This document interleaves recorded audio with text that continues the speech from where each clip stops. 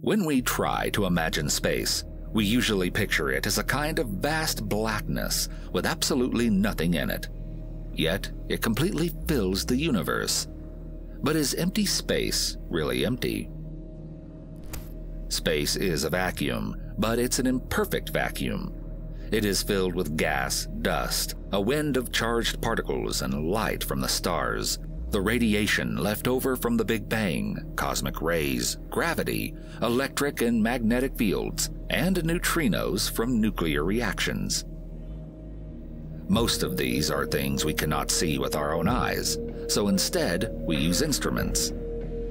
Space is also filled with two things we can't directly detect: dark energy and dark matter.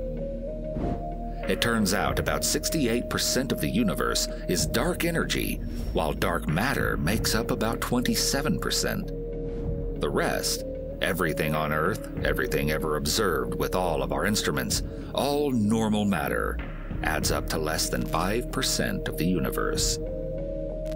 According to Henning Gens, a professor of theoretical physics at the University of Karlsruhe, Germany, even if we could remove all these things, there would still be three things we could never remove. Those are vacuum energy, the Higgs field, and space-time curvature. The vacuum energy, or zero-point energy, is underlying background energy that exists in space throughout the entire universe. It's a sea of particles and antiparticles flashing briefly into and out of existence. Next, the Higgs field is what gives many particles their mass. It exists everywhere, and due to the conservation of mass energy cannot be created or destroyed in a closed system.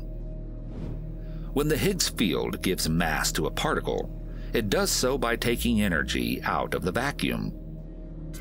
Lastly, space-time curvature is a property of space itself. It influences the motion of massive bodies within it. Space-time is literally being curved by mass, and that's what general relativity is all about. Is space really empty? Well, that's a tough question. But when you think about it, nothingness doesn't even exist. There's no such thing as nothingness. Zero does not exist. Basically, everything is something. All things are made of atoms, and atoms are made of three basic particles: protons, neutrons, and electrons. People often think that something like 99.9999999% of an atom is empty space. But that's not really the case.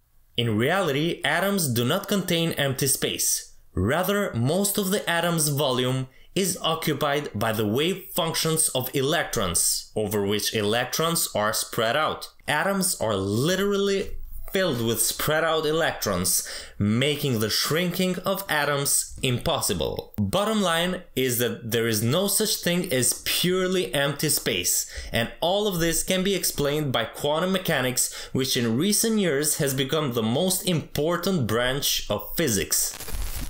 Please hit the like button, comment below, and subscribe to the channel. And also don't forget to support us on patreon.com/Cosmoknowledge.